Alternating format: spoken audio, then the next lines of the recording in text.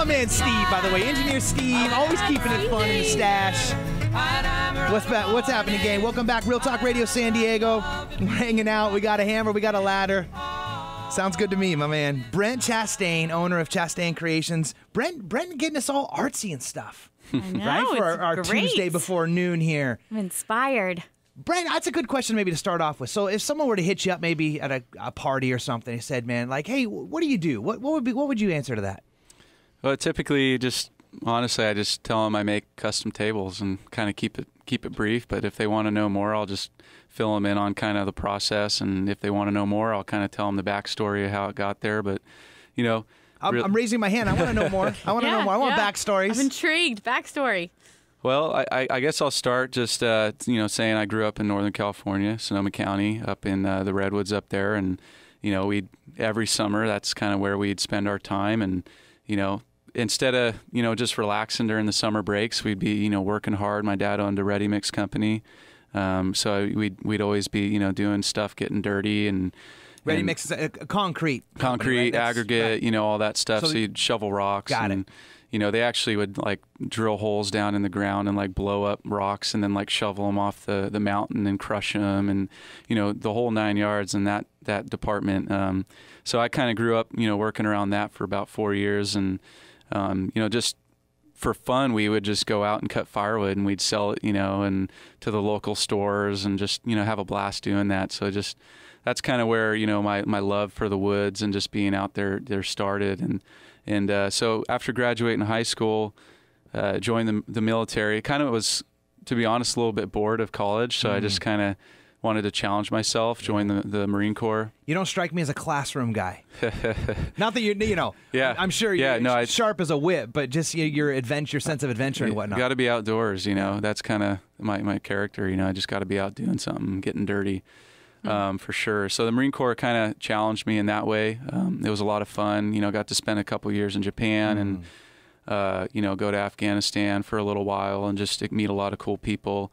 But I always just missed the redwoods. I always just missed, I would actually spend, a few $1,000s every like 3 months to fly all the way over and just like hike through the woods and just kind of get centered again.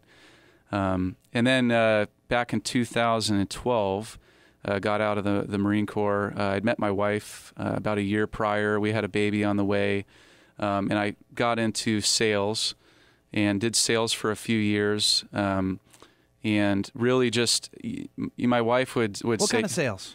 Car sales, actually, auto sales. It really it was kind of cool because somebody had said, like, you should just give that a shot, and I was like, all right, I'll try that out. I was going to school, get my bachelor's degree, and it was perfect for actually for being able to start this business because the flexibility it offered me. But my wife would always say that, like you have a new idea every day because I've always been an entrepreneur. So I'd always be thinking through like different ideas, like what can I do, to make, a living for my family, provide for my family. So being able to do this table business like integrated everything, and it was like the perfect combination of being able to take that entrepreneurship side, that desire to be in the redwoods, and just combine the two, and also that artist side of being able to just put your own like soul into a piece. So that's kind of how it came to be. I was working in sales one day at the dealership there, and I'd always been thinking through like how can I start something, like create my own legacy. And that's kind of where it started, just going, I want to be up there, and, I know that resource is available. And, I just took a leap of faith, and I actually quit that job and started this business and started it in the single car garage up in Carlsbad. And just, I flew up to Northern California, and I saw this piece that my cousin, he bought this mill, because they were building some barns up there on the property that we have they wanted to like host some weddings. And he had this just giant log that had been like kind of cut down, and it was almost like a half log at the time. And I just looked at it and said, this piece is going to be a table. And that's kind of what started the whole operation. Is I drove that piece down into my single car garage, and I spent about a month just hand carving the sides, shaping it, and took it down to this art show in Seaport Village. And this awesome gentleman from up in Bakersfield, he owns a few urgent cares. He just had to have it. And that really inspired the business to move forward, because I knew that, you know, I can do this. And, you know, if I just kind of am real with myself and just turn these pieces into what I want to turn them into, like, people are going to enjoy them. And that's kind of where it started. And so for the next year and a half, I just kept working away in the single car garage. And finally, we've been able to open up a shop over here in Carlsbad. So it's just great to have that space, to not be confined. And you know, it started off just sanding, you know, with the littlest equipment, cheap $50 sanding, you know, equipment. And now we finally have the stuff that we can do it right. And it's cool to be able to create something from scratch. You know, I didn't have any investments or anything like that. So it's a bootstrap business, and trying to just create it slowly and offer people the best we can. That's wonderful. Yeah. So you really built everything from the ground up off of passion, and you turned your happy place, being in the redwood forest, into your livelihood, which is a beautiful thing. And so now, you mentioned that first piece that you made was up in Bakersfield, and you worked on that for a month. How long does it typically take to make a piece? Is that the average, or does it really depend on the work?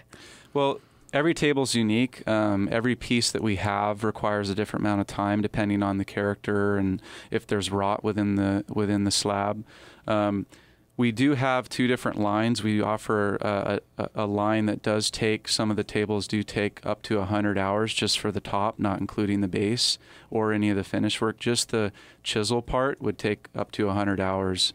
The average time for the tables that we make is probably around 20 hours per table. And that's kind of where we're trying to end up. We're actually trying to be able to create the same quality product with a little bit shorter time, so we can offer a better price as well. So we're working on that right now. Excellent, excellent. Now, do you just make tables, or do you have other opportunities for furnishings available for customers? Well, we do offer, like, we've done a few powder rooms where people want to, like, install like a really cool sink in the top, where you actually take in like a natural stone sink that comes out from the slab, and then you have like a faucet pouring into the sink. You know, we do like benches, you know, anything that has to do with just that natural slab. We don't want to, you know, the focus is tables. That's kind of where we want to end up. Like, we'd love to like really specialize in big conference tables, dining tables, coffee tables, you know, things of that matter. But, you know, if somebody has an idea and they're looking to bring something like that into their home, like, we're open to, you know, suggestions and kind of seeing what we can do with the material. So. Excellent. And do you find the majority of your customers are more businesses, like you mentioned the conference tables, or is it more homeowners? It's actually a 50-50. We've had quite a bit of marketing companies that have, you know, they have like 15, 20 employees, and they just want this really awesome table that they can sit around and conversate and, you know, do conference calls with. So we've, you know, done a couple big like redwood conference tables for some marketing companies. And, you know, we'd like to get a little bit into the restaurant industry too, maybe offer like some, you know, like, I do have these really cool pieces that would just look so cool in a coffee like house or something like that. And then we just have a lot of people that, you know, they just want this centerpiece in their home. Like, when you walk in, you just see this awesome dining table, or, you know, this coffee table that just this huge natural wood coffee table, you know. Right. So just, you know, I just say get creative and, you know, give us a call. You know, we'll have fun with it. Yeah. So. And you can give Brent a call at 760-405-7820, or you can find him at ChastainCreations@gmail.com, or at ChastainCreations.com is his website. If you haven't had a chance to check out his work, it's phenomenal. It's beautiful and very detailed redwood pieces that are reclaimed from the redwood forest. So be sure to check him out at ChastainCreations.com. Now, if you had to really name a person that has influenced you and inspired you, who would you say that person is?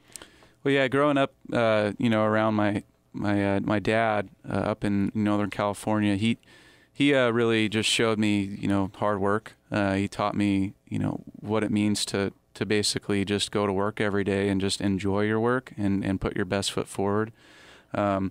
He's been kind of the person that's guided me through the whole process and got me where we're at now. I've kind of leaned into him for advice and suggestions.